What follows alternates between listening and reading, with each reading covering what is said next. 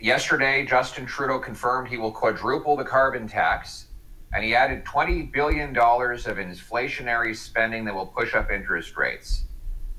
A Pierre Poilievre-led common-sense conservative government will axe the tax. Toronto is the worst housing bubble in the world, according to UBS Bank, and Vancouver is the third most expensive market on planet Earth. You can buy a castle in Scotland with 20 bedrooms for a lower price than a 2-bedroom in Kitchener, Ontario. My common sense plan is to bring home lower prices by axing the carbon tax and balancing the budget to bring down interest rates and inflation.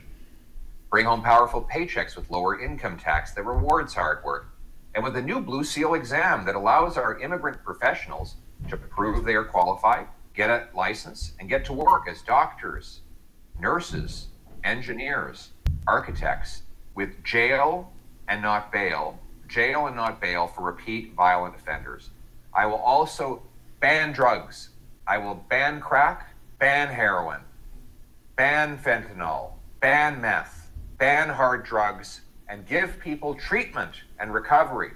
家国无忧，与你分享精彩加拿大，欢迎关注我们，记得一键3连哦。